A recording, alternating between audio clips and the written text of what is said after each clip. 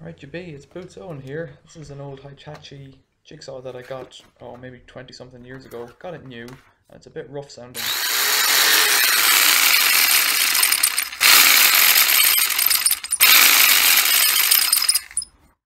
That's the model number there, it's an FCJ55. It's a Z series, kind of home series Hitachi. I thought the mechanism inside was going to be completely dead, so I was just going to take it apart and have a look and see how it failed. But as we'll see, it wasn't so bad in the end. So I've started by taking out all the screws on the plastic handle, taking the base plate off, and I'm just taking out the jigsaw blade at this point. And there it is opened up. You've got a motor, you've got a fan, you've got a set of gears to drive the up and down shaft. Everything seems to rotate freely. No, there's no real damage. This is the shaft that the jigsaw blade rides on. It's all free and clear. It's free and it's not loose. That was the other critical point, that it wasn't loose. Most of these times, something like the cogs will wear out. I've seen a chop saw that I had where the cogs, the teeth had completely wrung off. It was a worm drive one. That this is different. It's just a normal gear.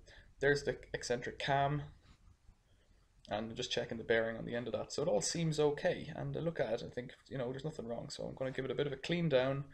Just clean the switch out there. There's nothing wrong with the switch. It was fine. I tend to keep tools, my own tools, very, very clean, and if I get them new, they tend to last a long time. As I said, I think I got this when I was about 14, so you're talking, I don't know, yeah, about 20 years there.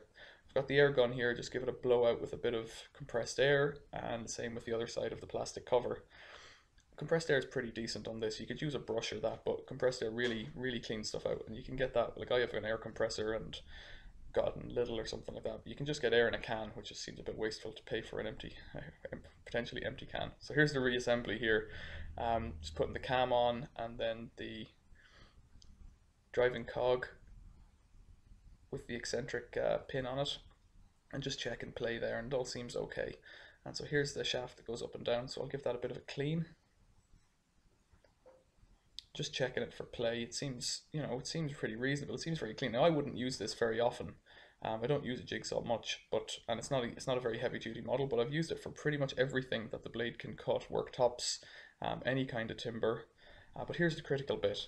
There's a load of greasy shmoo over on the other side, which was originally in it, and it's probably dried up a little bit, but I'm just repacking all of the moving parts with that grease. It's the original stuff that came in the jigsaw, so it's not anything special. You know, I haven't gone out and bought anything for this, and I'm just reassembling it now. So I put all the screws back in and give it a test.